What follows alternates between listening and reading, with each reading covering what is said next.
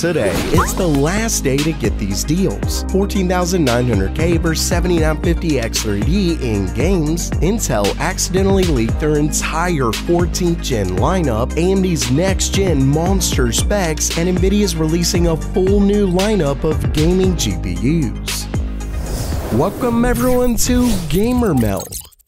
First up, today is the last day for Amazon's Prime Big Deal Days, and I have to admit that some of these deals are really nice, so I thought I'd go over some of my favorites really fast, and I'll have an affiliate link to these down in the description below. It won't cost you anything more, and it helps the channel out. Starting things off, there are quite a few deals on AMD CPUs, from the last gen 5900X that's selling for cheaper than ever, to the 7950X is just $509 right now. Then there's a whopping 16 terabyte external hard drive that's just $224. Samsung's brand new 4 terabyte 990 Pro was even discounted, and really there are quite a bit more deals here. So I'm going to include a link to all their PC hardware deals, memory, and all that good stuff in the description. Once again, today is the last day.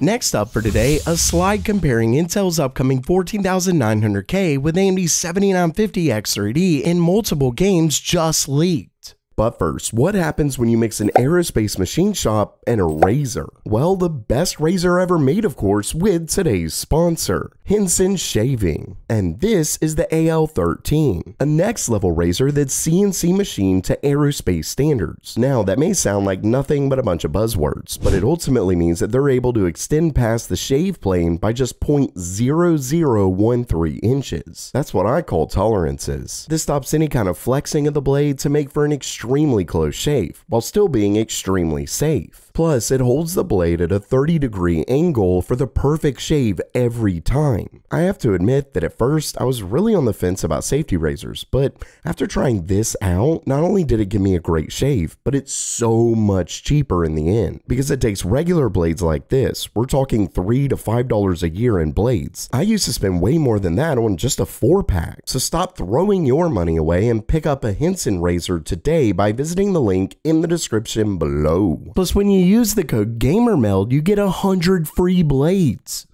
Now back to the story. Gnome leaker HXL recently leaked what he claims is an official slide comparing gaming performance between AMD's 3D V-Cache 7950X3D and Intel's upcoming 14,900K. And as you can see, it's a number of games showing some losses and wins. Video cards actually shows a full breakdown of each game with an average of 102% compared to AMD's CPU. And I have to admit that it's better than I thought. Of course, we'll have to wait for third-party reviews because Intel almost certainly picked a batch of tests that will put them in the lead. Still, this isn't bad for a refreshed lineup. Then again, pricing will be important here, and don't forget that the power draw will likely go even higher for Intel.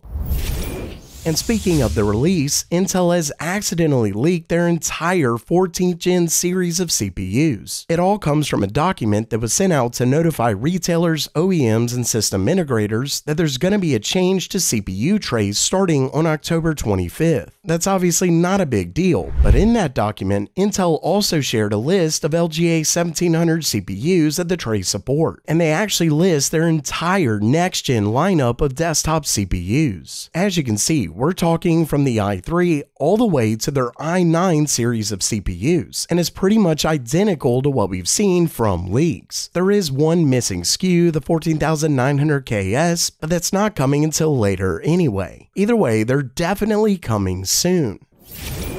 Next up, the full specs for AMD's upcoming Threadripper 7000 lineup have just leaked. The story comes from a new post by WCCF Tech, who claims the release is coming October 19th or some other day next week. As for specs, these are set to be some seriously powerful CPUs. Starting things off, they all come with a TDP of 350 watts, so they're definitely not playing around when it comes to power draw. First, we have the 7945WX, which is a 12-core, 24-thread CPU with a base clock of 4.7 GHz and a boost of 5.35. Next is the 7955WX, which is a 16-core CPU with a base clock of 4.5 GHz and a boost of 5.35. 5. Actually, all of these have a boost of 5.35 other than the 96 core monster. And there's a 32 core part, 64 core part, and finally that 96 core beast, the 7995WX. It comes with a base clock of 2.5 GHz and a boost of 5.15, though obviously these are almost certainly a single core boost. The 96 core part also comes with a whopping 384 megabytes of L3 cache, along with 128 PCI Express Gen 5 lanes. They all support DDR5 up to 5200. At the end of the day, this looks like a big jump from last gen.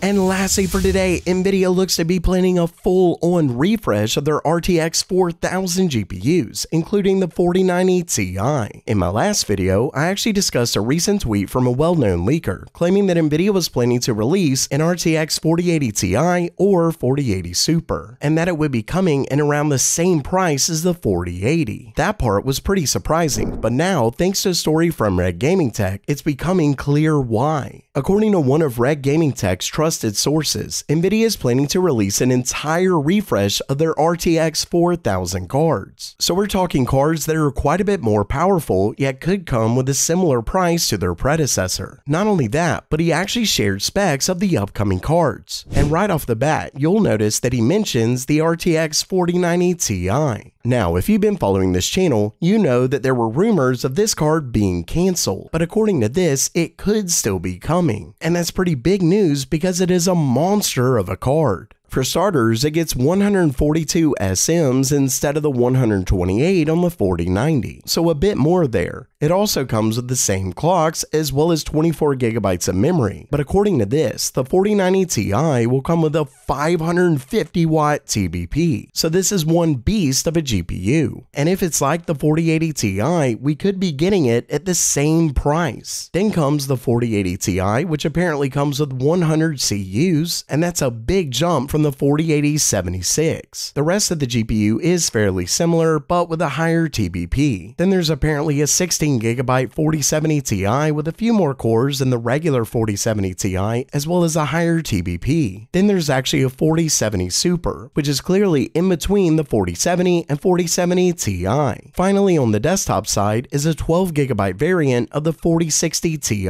Not only that, but they're apparently bringing in refreshed notebook cards as well. According to his source, Nvidia is planning to announce these around CES of next year, so it's just a few months away. And I will actually say that this makes sense of the rumors claiming Nvidia is not going to release their next-gen Blackwell cards until 2025. These are effectively made to hold off gamers until then. And I do have to say that it's certainly looking like a nice refresh.